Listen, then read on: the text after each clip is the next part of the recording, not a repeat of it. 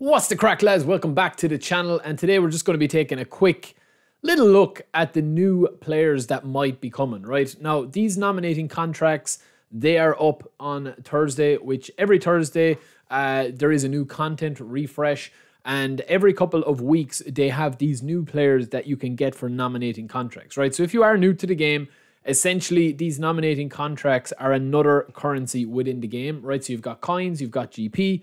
And then, of course, they are all for the premium items that you see here, such as the legends and stuff for the coins. The GP is the standard players you can buy in-game in the standard transfer market. And then these nominating contracts are essentially free players. So you can unlock nominating contracts, as you see here. We've got all of these here. We've got 2 5-star. You can unlock these nominating contracts. You can get one a month or one a match pass by playing 15 games. And this gives you access to these players that are in here.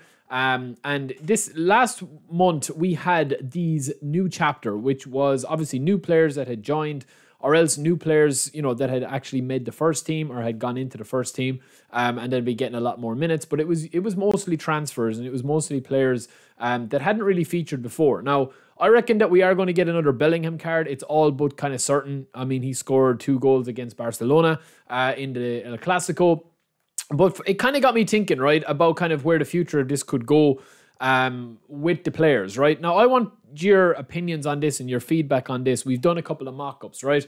I think the problem with these cards is usually there's only one must-have card in it. Like the rest of these packs here, Bellingham is one of the best free players they've ever released, definitely, right, for your free 5-star.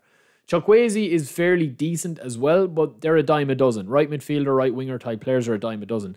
The rest of the cards in here are pretty, you know, standard in terms of you don't really need to spend the nominating contract on one of these cards. You know, you usually get one really good banger of a card, right? And Bellingham's been one of the best ones that they've released in a while.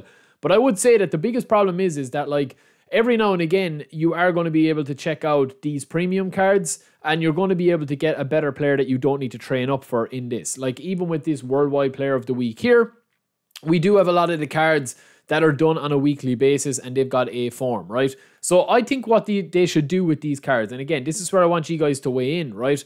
I think what they should do in these cards is they should refresh them more often and have kind of rare cards. So instead of releasing the Player of the Weeks, right, they should also add these into the nominating contracts for like 24 hours or something like that. I know people will complain and say, well, listen, I don't get on until the weekend. You know, I'm going to miss out on 2 or 3 refreshes. But it would give people a reason to actually sign in if these were refreshed all the time. Because once you buy the main player in this, you're not really going to be entering into this again. The nominating contracts lose all value unless there's a really good player there, right? So it kind of got me thinking, I definitely would like to see 3 of these players in here. We've got Fermin Lopez, obviously from Barcelona. We've got Gravenberch, who seems to have revitalized his career at Liverpool. I know I say revitalized his career, but he's only a young player. He's still got a massive career ahead of him. And Evan Ferguson, the Irishman, he's down as a centre midfielder there, but that obviously is wrong because I should have made the card as a centre forward. But listen, they're the cards that I would like to see. I mean, what do you guys think? Like, what do you guys think of that?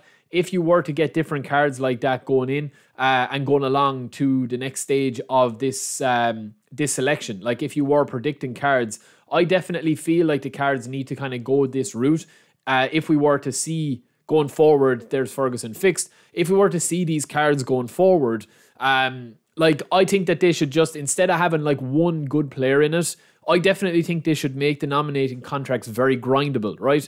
Now, I would also say that these cards, you could have some unique cards that maybe don't deserve a Player of the Week, but are also able to have like banger of cards. Because listen, when you've got a 95, 96 rated player that you're never going to play, I mean, it's much more exciting if you can play with like young players or players that are at a club that are maybe not like at the biggest clubs in the world. I mean, obviously I know Barcelona and Liverpool are huge clubs, but for the likes of Brighton, it's nice to play with different unique cards and get more people access to them that might never give, you know, people like Ferguson a go, you know what I mean, in the game. And, you know, boost up his stats quite well, that you can come up against different style players all the time instead of the same Mbappe or Mario, whatever, you know, until obviously the next big update comes. So let me know what you guys think, lads. Let me know what you think of those mock-ups. Would you like to see more videos like this? And we can extend it out. But until then, don't forget to subscribe. I'll talk to you in a bit. Who would you like to see?